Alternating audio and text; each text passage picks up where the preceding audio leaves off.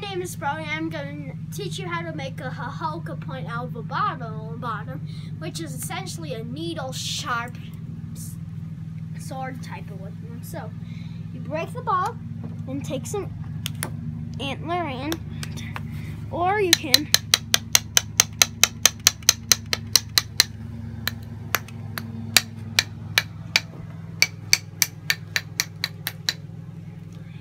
okay, as you see, it's taken me an hour, and as you see, my rock and antler are getting the piece of glass into a pretty nice shape.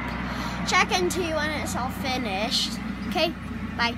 So, it took me about an hour to make this, so follow the steps. So you take your antler and you push in and down, or you hit it, and anyway, get a nice flat piece of glass, and to get that really nice notch, you curve up the bottom, then dig little holes in the sides. Thank you for watching. Goodbye.